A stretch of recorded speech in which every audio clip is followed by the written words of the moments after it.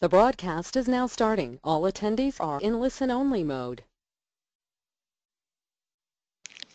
Hello and welcome to WCET's February 16 webinar, Understanding and Implementing an Education Content Strategy.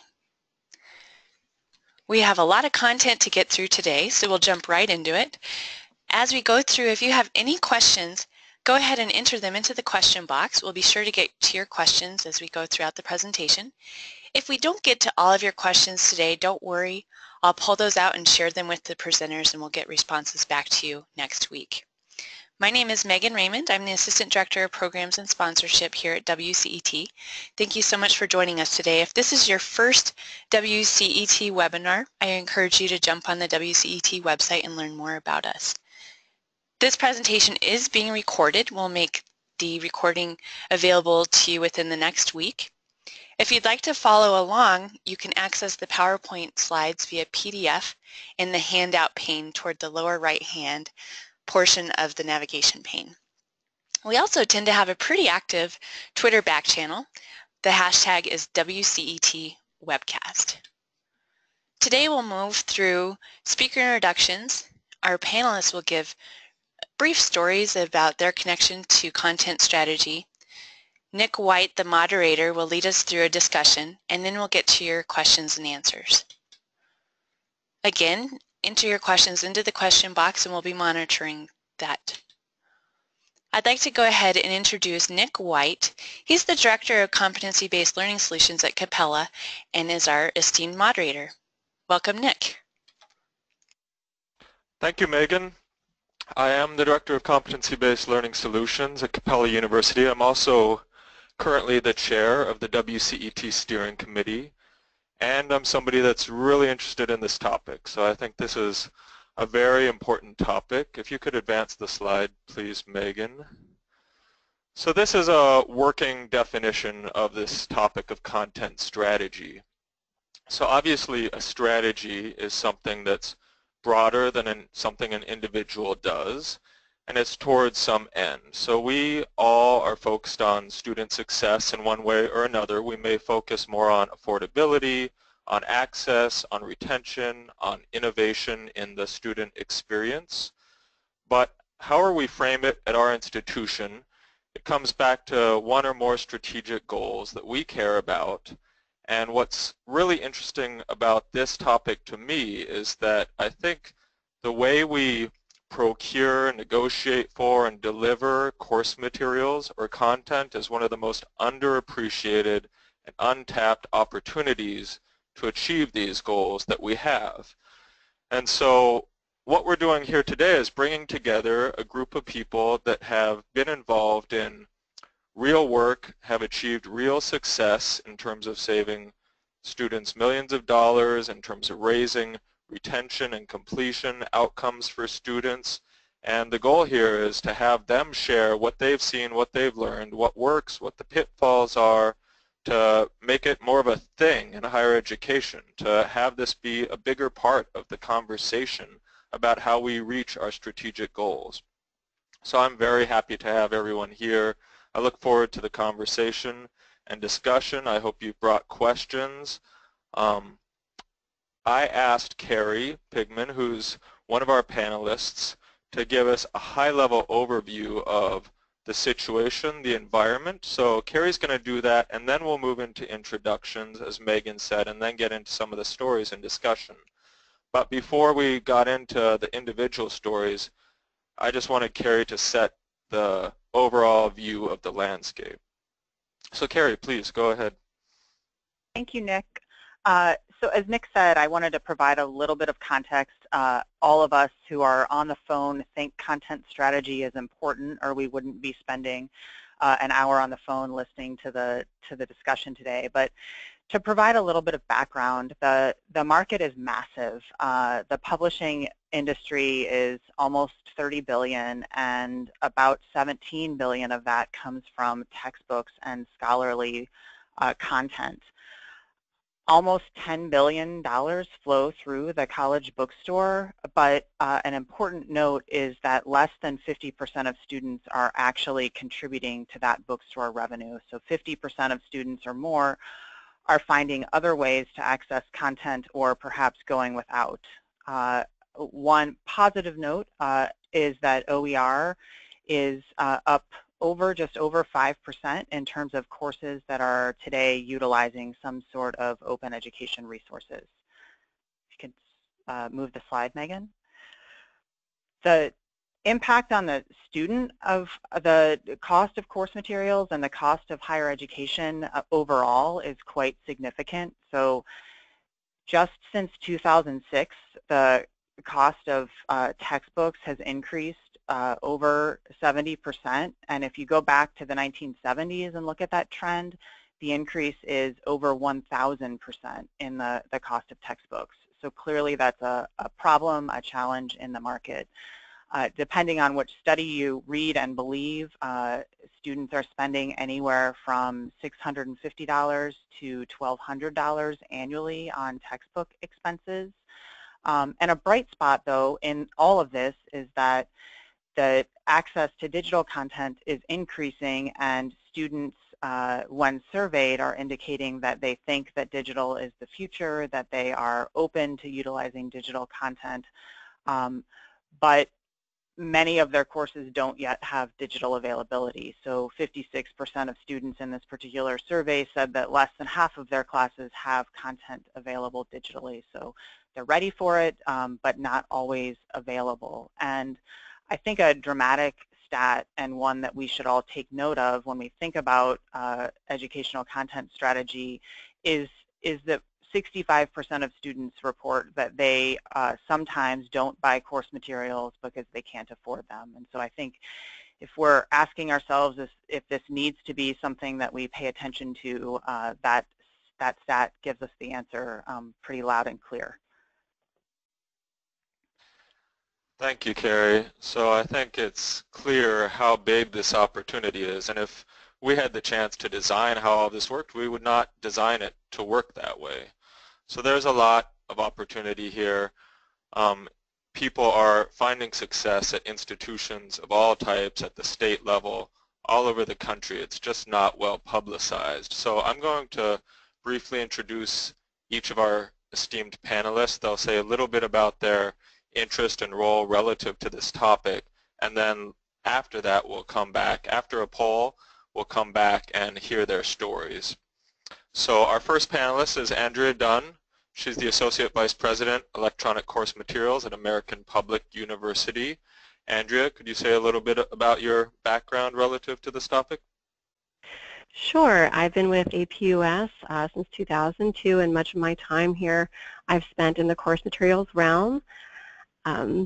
So this is where I've kind of implemented different strategies and different pathways for going digital, and then now going to OER. Thank you, Andrea. Our second panelist is Jeff Gallant, Program Manager, Affordable Learning Georgia, part of the Georgia Board of Regents. Jeff? Hi, everybody. I've been working with Affordable Learning Georgia since its inception back in 2014. I am a librarian. I came from Valdosta State University originally, and we have been working on a statewide initiative to reduce the cost of textbooks to students and contribute to their retention, progression, and graduation, while preserving as much as possible the academic freedom of our faculty. So this will be something that I think I'll discuss later on, but it's a really great initiative, and I look forward to talking about it. Thank you, Jeff. And Carrie Pigman, President and COO of EdMap. Carrie? Sure, thanks, Nick. I have spent my entire professional career serving higher ed, and 15 years ago co-founded EdMap. EdMap is a content strategy and logistics company, and what that means is that we partner with institutions to help them define, implement, and ultimately deliver on an effective content strategy. We help with finding content that aligns with learning objectives and content that's coming from a variety of sources, meaning commercial publishers and also OER, print, and also digital. And then we help institutions manage the delivery of that content through our platform, OpenView. Simplistically, you can think about us as a next generation bookstore, although we don't often like to use the word bookstore as we describe ourselves. Thank you, Carrie. And David Schulman, Campus President for Broward College Online, part of Florida's Global Campus. David? Yes, hello everybody. It's a pleasure to be here. And I started, as far as courseware and digital content goes, my interest began in the late 90s when I worked for Miami-Dade County Public Schools with a project we had with IBM developing content based on competencies that teachers could use in their courses. I've been at Broward College for 16 years now, and since about 2012 we've had a very big emphasis, primarily with our online program, to build courses that are either very low cost or no cost to students, whether it's OR or site licenses. So it's something I'm very interested in, and also very interested in the idea of strategically being able to plan institutionally to kind of bring that to a larger audience. Thank you. Thank you, David. And now we're going to move to a poll so that we know where you are all at, who our group is that we're talking with here today. So Megan will, there's the poll. Please go ahead and make your choice, and then we'll look at the results.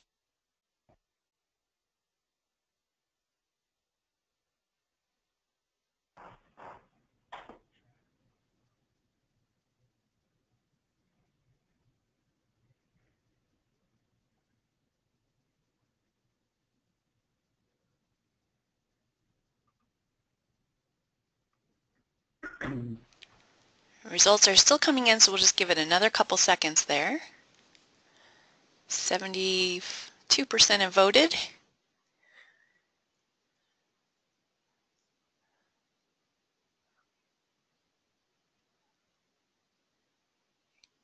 %. I wonder if we could reach 100% participation. Let's see.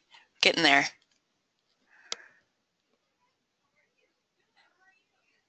Okay, I'm going to go ahead and close the poll.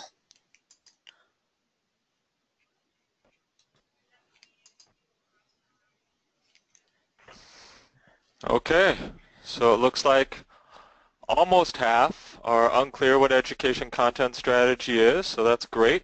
We'll give an overview of that. The next group, 39%, knows where they want to go, assumedly looking for tips. 6% already have a strategy and a plan. 3% have launched a pilot. And 5% have already successfully implemented a strategy at scale. So I think that's pretty representative, pretty much what we expected the group would look like. Thank you, everyone. That's very helpful to help us guide the discussion. So next, we'll move on and get short stories from each of our panelists. And so we'll go in the same order. Andrea, please take it away. Sure. So our content strategy really started about 10 years ago. We've had a book grant for our students for years now, and it was becoming quite expensive as we were growing, so we wanted to take a look and see where we could get some savings so that we could continue providing this benefit to our students and make sure that they had their materials on the first day of class and had everything they needed as they got started. So we took a look at our current adoptions, and we kind of made a short list of, okay, what courses are using materials that are already free online? For instance, an intelligence course using the 9/11 report. We were, at the time, shipping a hard copy book to the student when it was free online. So then we, instead of delivering that in hard copy format to the student, we then moved to the electronic version. So we really took a look at what was also in our library, what we could leverage, you know, what was the same title, and how we could delivered to a student in that manner instead of sending a hard copy book. So we didn't want to change too much of the content that we were already using or adoptions that we were already using to make the digital switch. So that's where we started. We approached publishers, and since we were a guaranteed sale, we purchased for every student, we were able to negotiate some lower costs when we went digital with them. And that's kind of where you're seeing now with other schools with the inclusive access. That's where you are able to leverage that guaranteed sale to get a lower cost for your students. We also looked at faculty and APUS university created content. So now we have a handful of resources that we've put out. We have Creative Commons licensing for these textbooks, and so other universities can adopt them. We use them as adoptions in our current courses for Introduction to Music, Appreciation, Effectiveness in Writing, and a Public Policy ebook. So we have those that are faculty created, and then we also have a multimedia team that creates resources and assets for our students to use in the classroom. So we're really leveraging and the expertise that we have on staff and creating resources that way. We focus on our licensed materials. We license video collections that we can use it across many different disciplines, so that way we can kind of spread around the cost instead of paying a high cost at the course level. We can kind of spread those around at a program level perhaps, or across the entire university. So we really are now going from that digital phase to kind of transition to now moving into the open educational resource realm.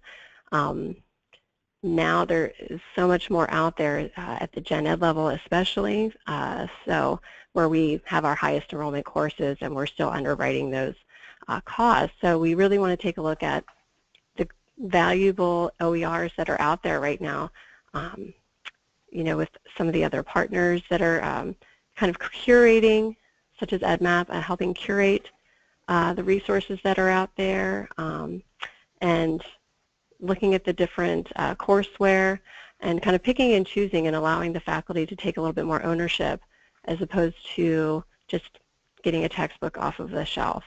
So it really kind of becomes a more holistic approach as well when you are taking a look at the courses at a deeper level and really making it your own. So some of the lessons learned that we've had is that quality doesn't necessarily have to come with a high price tag. We've tried various ebook platforms over the years, and we would do those in small pilots so that we weren't really impacting too many courses or committing at a high level until we really knew what worked and what didn't. It seems like nowadays, within the last few years, technology has really caught up to what the user needs really are, and a lot of those glitches that were there maybe 10 years ago are not really a problem anymore. Student responses regarding their preference on digital versus hard copy are still varied. It is a personal preference. Our student body is pretty, it's not your traditional student right out of high school, it's more the working professional. So some really still like that hard copy book.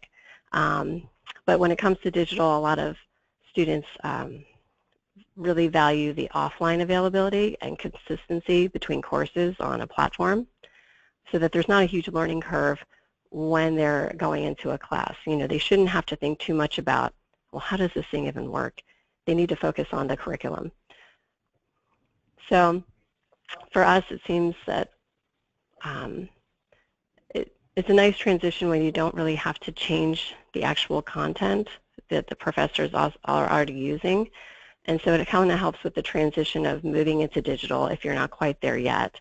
And then again, and then kind of progressing towards the open educational resources or library resources to maximize those. Great, thank you, Andrea. I have lots of questions and comments, but I'm going to hold them so that we can have others have time to speak. Jeff, if you're ready, please go ahead. Well, just a little bit of background on the University System of Georgia, and I'll be posting some links in the chat as I go through this. The University System of Georgia is all of the state institutions in higher education in the state of Georgia. This includes everything from Georgia Tech and Georgia State, kind of bigger institutions, especially the University of Georgia, to smaller institutions and HBCUs. So we have Dalton State College and Fort Valley State University and Savannah State in there too.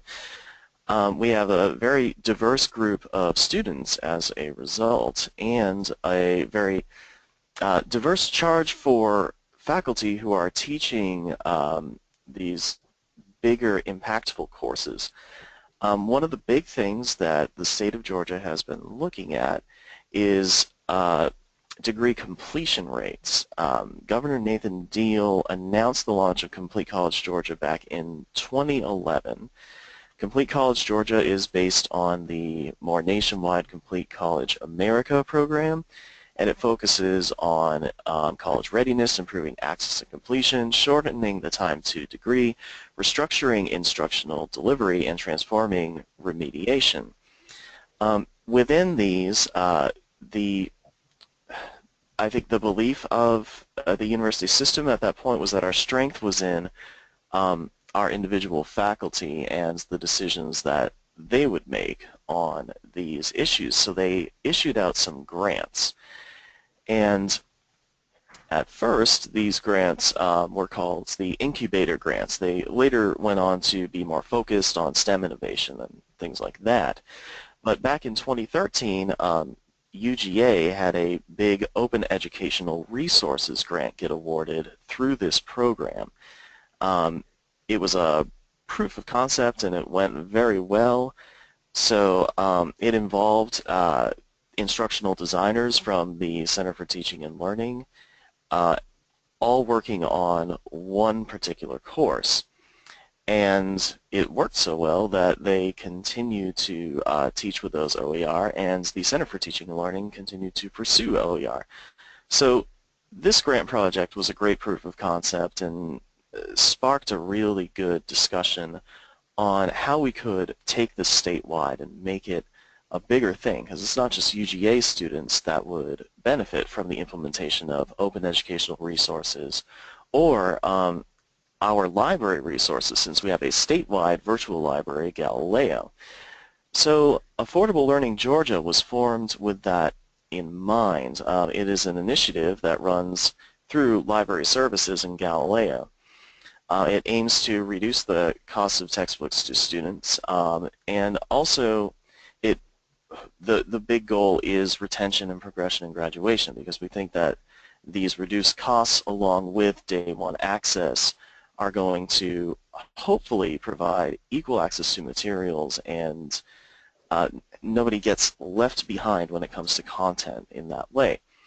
The big thing that we want to emphasize at Affordable Learning Georgia is that we are not telling institutions or departments or faculty exactly what to do. We are incentivizing innovation in this field and then taking those results, those lessons learned, and hopefully growing a community of practice and getting a wide variety of data of different student experiences and student surveys and drop, fail, and withdraw rates, leading to better practices throughout the system.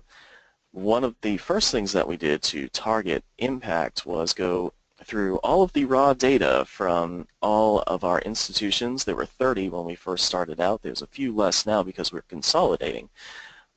We made the list of the top 100 undergraduate courses and target those within our own grant projects, which we call our textbook transformation grants. Textbook transformation grants are a peer-reviewed grant program. We have 3 faculty and instructional design peer reviewers on each of the proposals that come in. And what we are doing with textbook transformation grants is providing the support to a team of faculty and professional staff to implement the open educational resources that they reviewed, they've curated, and that they want in their classrooms. So it winds up being less of a your department is going to do this thing and more of a we're going to give you a course release or overload pay in order for you to do this review process, to curate it, to design the course, and hopefully not design the course around the resources, but find the resources and revise the resources, given that they're open, to fit your curriculum. So textbook transformation grants have been a pretty big success, and one of the great things that we're able to do is summarize all of the final reports that come in. The most recent completed round of grants is round 2, which ended in spring of 2016. And you can see through the highlights in here that there's quite a bit of impact already happening. Just during these projects, there was $1.7 million saved in textbook costs to students. We awarded $569,000 once, and these are going to continue on into different semesters. Student satisfaction we've seen to be very high with the resources. Student learning outcomes, we see overwhelmingly it's either neutral, meaning no change and a lower cost, or positive, meaning that, of course, student learning outcomes are improving. When it comes to drop, fail, and withdraw rates, it's a little bit less on the positive and neutral side, but still majority positive or neutral when it comes to how many have dropped, failed, or withdrew from the class when OER or library resources were implemented. And we assemble all of the lessons learned, and so hopefully we are creating some best practices that way. Okay, I don't want to talk forever, so we'll move on. Thank you, Jeff. That was great. Shows the diversity, certainly, just on this panel. Carrie, can you share your experience?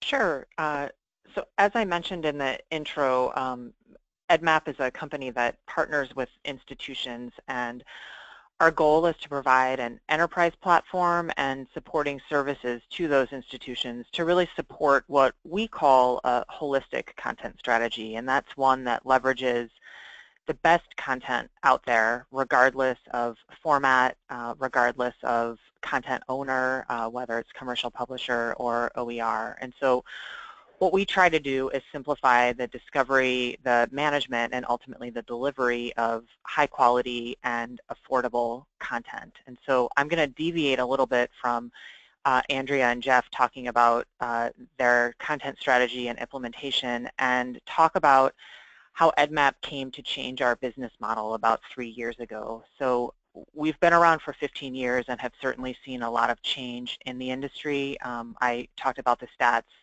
up front in the presentation around the increasing cost of course materials and students not accessing those course materials. So what we were observing about 3 years ago was that the course materials ecosystem was kind of increasingly broken, and the result was it was not serving students particularly well.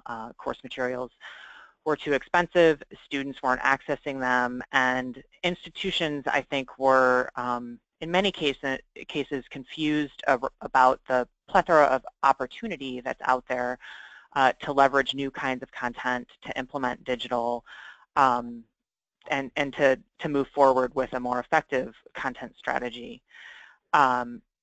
So we recognized that we had a place in that ecosystem and we played a role in that ecosystem, and that, like many others, serving institutions, we realized that our business model was really misaligned with institutional goals of affordability and access, the very things that we as a company were helping to drive for our institutional partners.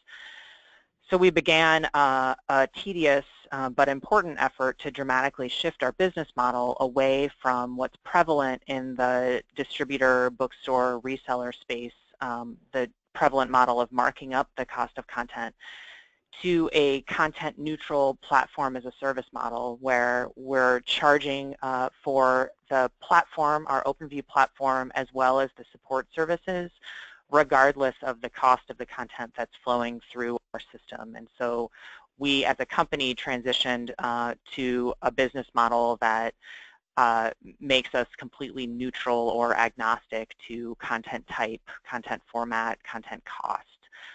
Which we found made us aligned with our institutional partners' efforts to lower the cost of course materials and make them accessible to all students. So I share this story really for two reasons. The first is that I believe in transparency, and I think that in this space the problems are complex, the opportunities are many, and I think that vendors in the space and institutions have a lot to learn from one another, so it's important that we share our thinking and are transparent in doing so.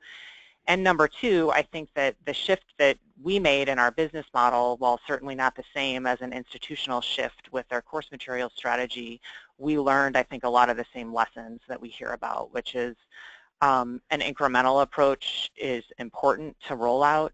So Andrea mentioned not affecting the masses, but piloting with small groups to kind of test and figure out where the gaps are and how to improve on them. Communication is extraordinarily important and can't be underscored, and soliciting feedback and input from all stakeholders. So at an institution, that's obviously faculty and students and IT staff and instructional designers. At EdMap, it was our partners, our customers, our internal operational teams, our accounting folks. But having that involvement from stakeholders was really important to us as we made this major change, and I think that's probably a theme as we talk about content strategy in general. Thank you, Carrie. I think that story about EdMap's shifts is really symptomatic of the larger shift going on across the industry. Let's move on to our final panelist. David, please go ahead. Yes, thank you. And we began in earnest probably around 2012 as far as digital courseware and affordability strategies go. It was the time when there were many vendors coming out with options to digitize, to monetize, and to put various methods into play to give students content at a lower cost, and also, of course, to provide some of the benefits of digital content, such as being able to remix, to markup, to search, and so on. So we looked at that. We didn't find any one solution that really agreed with us, but in the process, and particularly through a symposium we held, we found that we had many faculty who were already involved in producing content at no cost for students to use. So we used that as our basis, but we also made sure that as we went forward and started producing the content, we were a little bit more strategic. And one of the big benefits we had was it just so happened that our IT department was doing their 5-year plan, and we were invited in to provide some of the academic input for that. So we were able to use some of the funding within IT, such as technology fee money, to use it as seed money for some of the technology, such as Flatworld and lynda.com, and some of the other ways that we could provision that type of content to support our courses. But the main focus was really on making sure that as far as faculty went and our instructional designers went, that we had training. So for example, we had training from the Lumen group, and we, just to make sure we were in a good space as far as intellectual property goes. And we started to build out, looking at some of our larger courses, gateway courses and so on, and looking to honor our commitment as a college, which is to be an affordable resource for our students. So over the years we've been able to do that. We have a benefit in that we have a collective bargaining agreement, which in which we contract with faculty to do course development. So that allows us to have a mechanism to pay faculty to develop, to work with our librarians, instructional designers, and to produce either open or low-cost versions of courses. And within that agreement, there is also a stipulation that faculty maintain the course for 3 to 5 years. So there's a way to ensure that the courses are current. We have also benefited from some of the organizations like CCC, OER, and really the explosion in OER worldwide.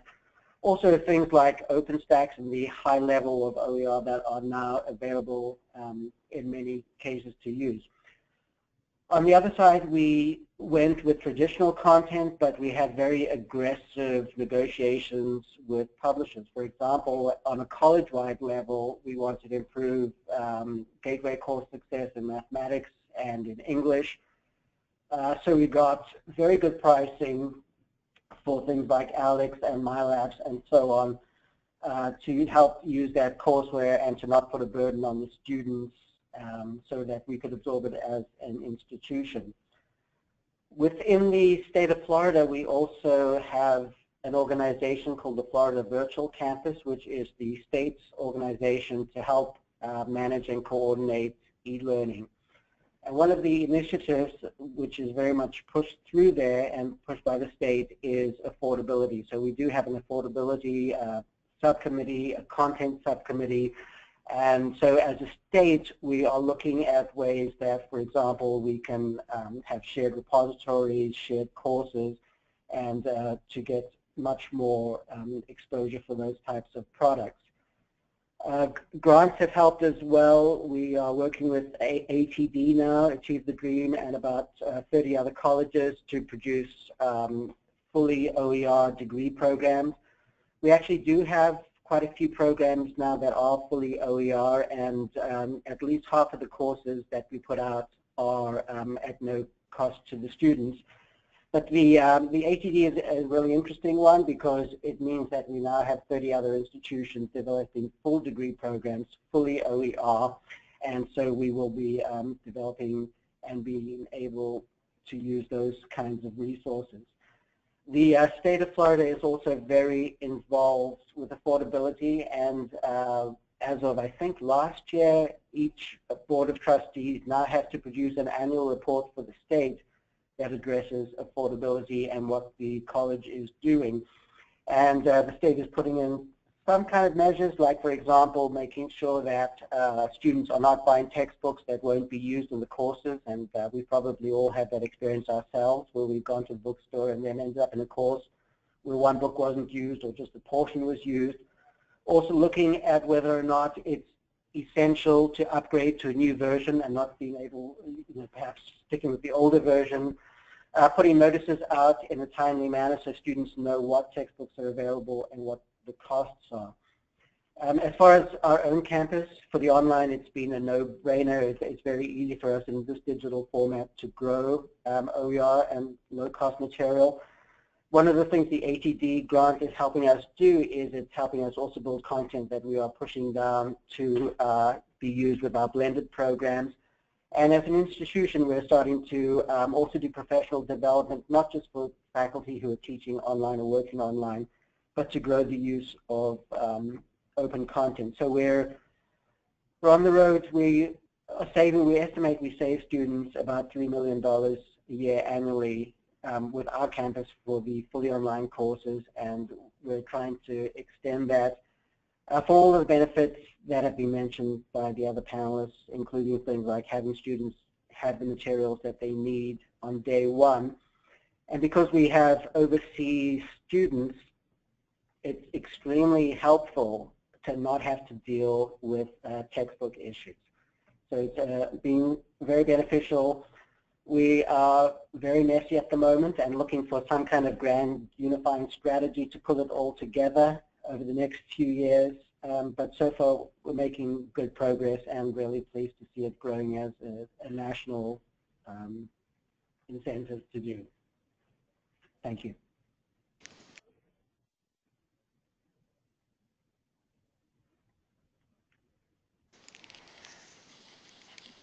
Nick, your mute button might be on, but we'll go ahead and launch into the next poll here. So who is leading or should be leading course material strategy at your institution? So I'll go ahead and launch the poll.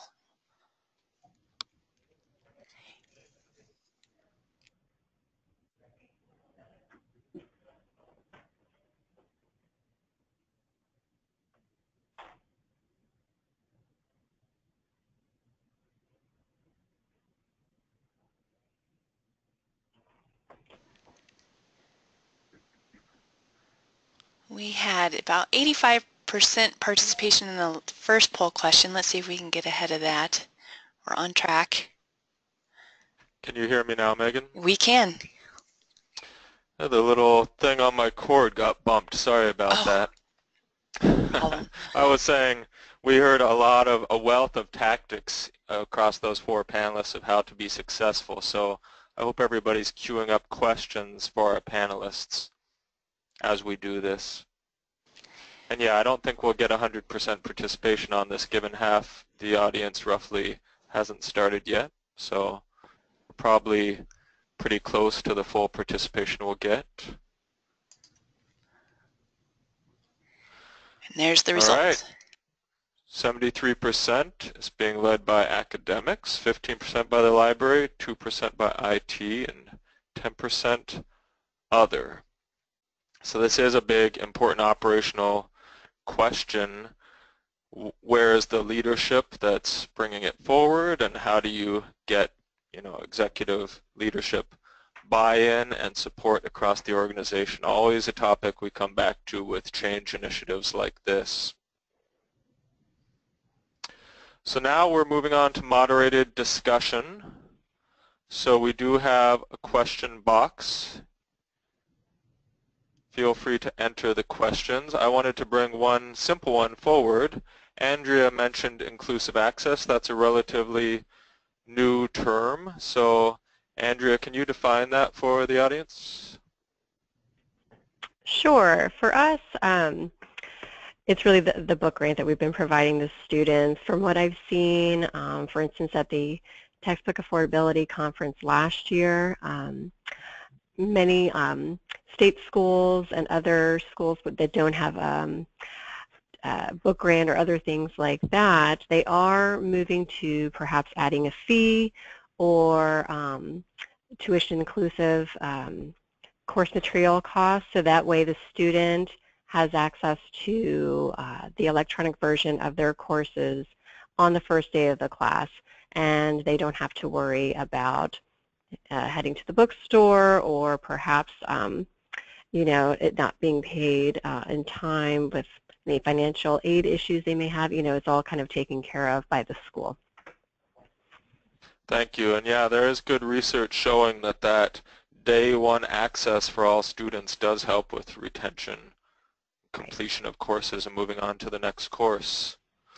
So we have a question for Jeff or anybody. How much time is spent on link checking with OER and content that's not created in-house? And who takes the lead on that? Well, both of those are kind of a murky it depends. On our textbook transformation grant side of things, it depends on the group. Their proposals have a transformation action plan as part of them, and that plan defines the roles of each team member within the project. For example, maybe you have a very big instructional design department at your institution. Well, that's great. You might have an instructional designer be the instructional designer. You may have a smaller institution where you may not even have one instructional designer throughout the entire campus. So maybe one faculty member works on design and another faculty member works on authoring some content that they hadn't found. So when it comes to who takes the lead on any task, it really depends on the team. Now when it comes to link checking for library resources or OER that isn't either created in-house or hosted in-house, that will also depend on the team, and it also goes into plans for sustainability. There's a sustainability plan in every single one of the applications, and that would be where they define how often they are updating the resources that they are keeping. So for example, if you have, as librarians would know, a LibGuide, a web-based guide that points you to a whole bunch of resources, checking those might take a while. So you would have to plan that out, and that would have to be in the application. We do go over in our kickoff meetings that while linking to free things and stuff that's out there, linking itself in the United States is not infringement. It does have a sustainability aspect to it that increases the time for taking care of these materials. So there's an awareness of it, but it really depends. Some people have created an entire open textbook on their own, and they host it on their own. They host it in their LMS, and we host it in our repository, and there's hardly ever a change to those links. But some groups do have a very large collection of curated links that can be permalinks to library resources or out on the web, and those do take more time. I can't give you a number, but hopefully that answers your question. Yeah, this Thank is you. David. Go ahead, David. Yeah, I'd also add that one of the things we're trying to do is not have links out to 20, 30, 40 different types of content, but where possible to bring the content into the course so that the user experience is a very natural one of flowing through the course, and not the feeling that this is some kind of tapestry that's put together with you know, something from this side, something from that side, things that don't quite match. So that's one way of doing it. The other thing is the development and the use of master courses, so that the instructional designers, when a term starts and when courses get copied into shelves, particularly for adjunct faculty, that those courses have had a quick review to make sure that everything is up and running. So that's one of the ways that has helped. But of course, that also means you have to have a librarian or somebody help you with the IP side of things, so that sometimes you will have to link up. You cannot just copy and absorb content. But preferably, that's what you would do, that it would all be very naturally in the course and the experience of the learner.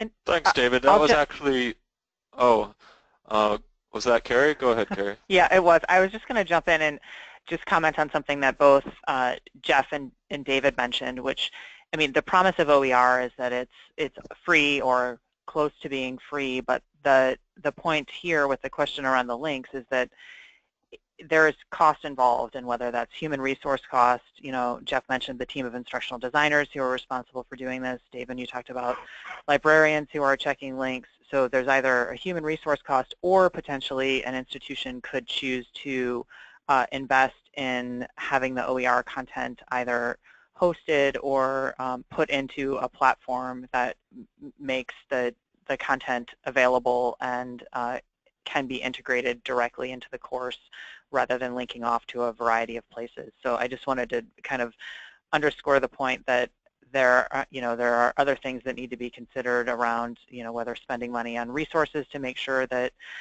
things stay available, or potentially looking at platforms which can help make sure the content is consistently available. Yeah, a sustainability plan and thinking ahead about how you'll manage those links is really important to the success of this kind of initiative. You both touched on one of the questions that came through the question pod, which is, and I'll address this to David, what percentage of the courses are self-contained so that there aren't links going out that you need to worry about? What percentage do go out? And a second question that's kind of related is, how do you provide faculty with orientations, since they come with such a wide range of backgrounds, when you're talking about an OER initiative? Well, the percentage I really cannot give you off the top of my head, but I can tell you from the aches and pains of linking out and using external resources that we're still attempting for the most part to pull things in, but sometimes that doesn't work. for example, and a good example of that is we work quite a bit with flat world content, but we have been consistently disappointed in the upkeep of the tool and its integration into our learning management system. So there are ongoing problems so far as that goes. Basically, the best solutions that we have are when we have faculty who are creating content with the support of library resources, instructional design, and we're not overly concerned about the external access. However, there are things that are out of our control. We have a college-wide initiative that says every person taking Composition 1 is going to be using MyLabs. So regardless, we have to build that in. And as you all know on the line, even under the best circumstances, those external links can be problematic in a variety of ways. I didn't get the question about the orientation. I didn't understand that. There was another part to the question? It seems like Mr. McGuffin is trying to develop a series of online orientation videos for his faculty who are interested in using OER. I think that's right. Stephen, if you want to add in chat about that, that would be great. Oh, this is correct. Okay. From our angle, training materials really have to include as much active learning as possible when it comes to faculty training. So if you absolutely just have to use a series of videos, I would have those videos be somewhat short and point out something that that individual faculty member should do next. So they can delve into, for example, OER Commons and see what that looks like as opposed to looking at a small collection in OpenStax.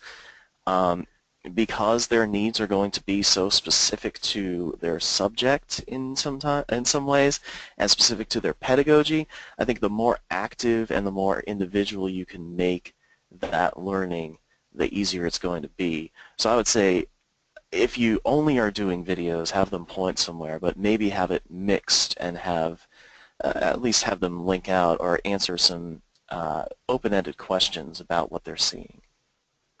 And I kind of point, one of the models I really like is if you've ever done, I think it's the Coursera courses, and you've gone through their videos, and within the video tool they have prompts in there, and so you're not just watching the straight video.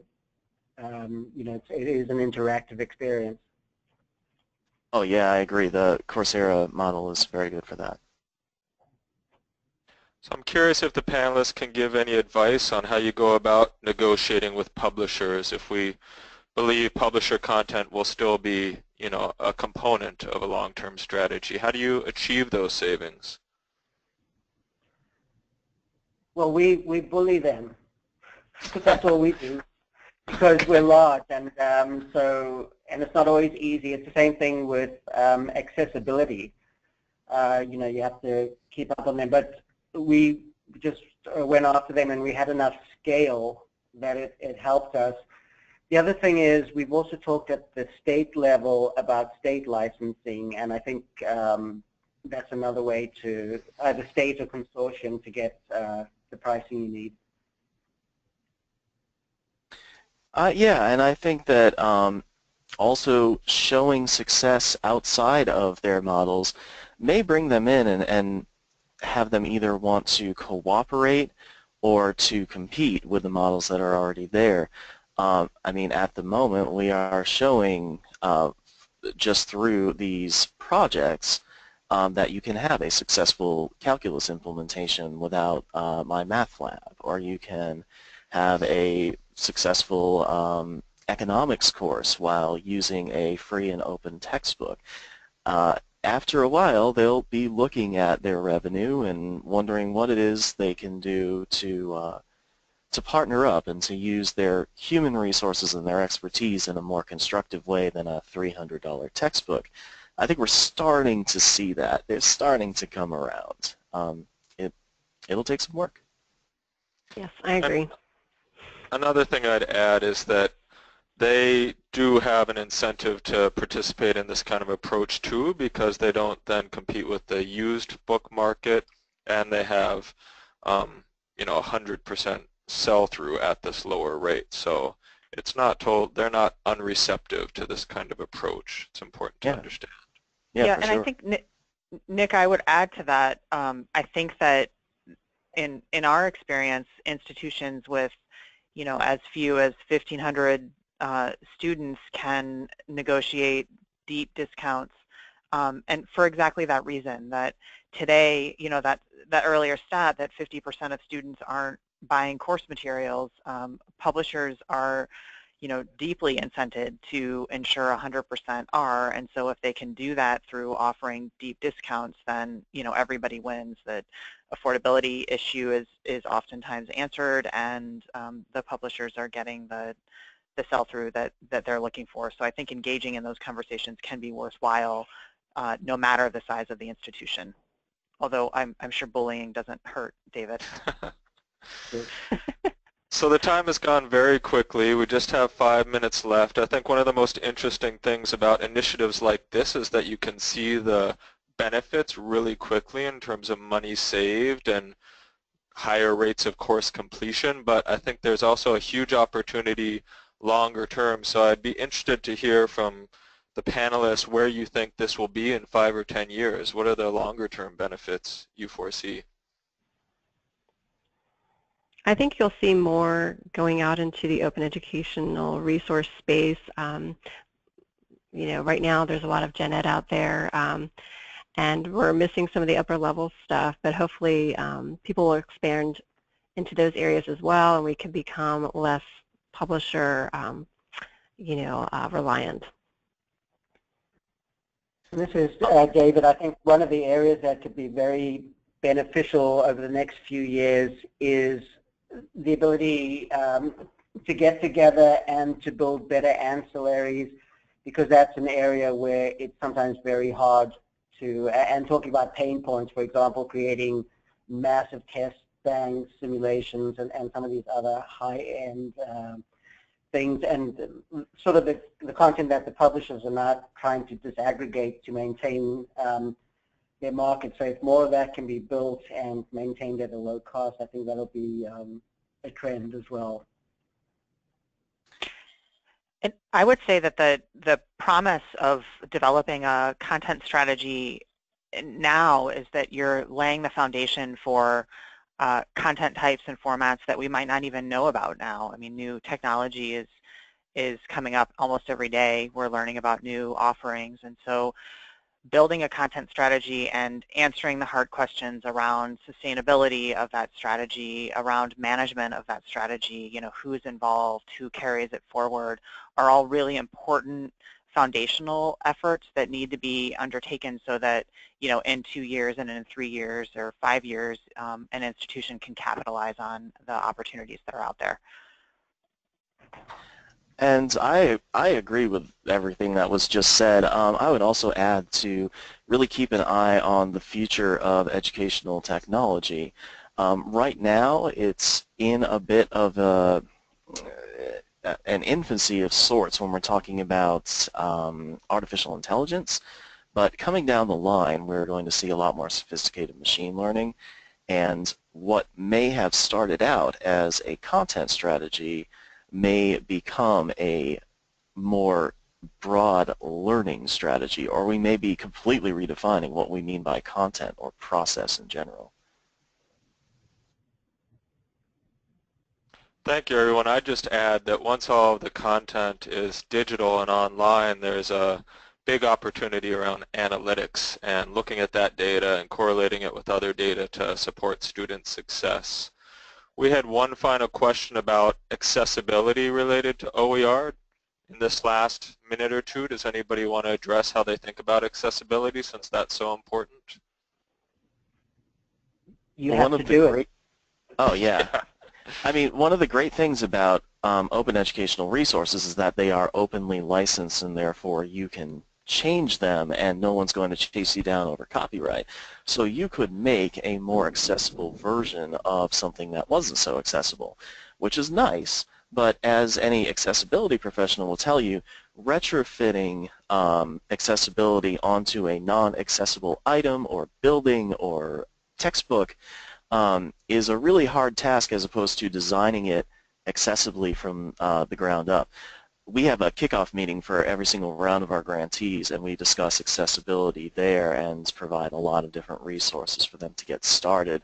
I feel like it's not enough. I feel like accessibility should be even more prioritized.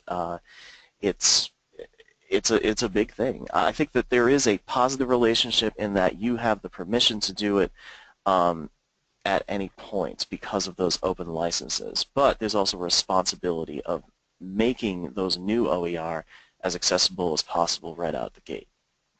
That's a great point. We're out of time, so I'd like to heartily thank our panelists. It was a great discussion. I'd like to thank all of our attendees and all the questions you brought. I hope to continue the conversation in other venues at other times. Thank you, everyone. Thanks all. Thank you. Wonderful Thank job. Thank you very much. Thank you. Thank you.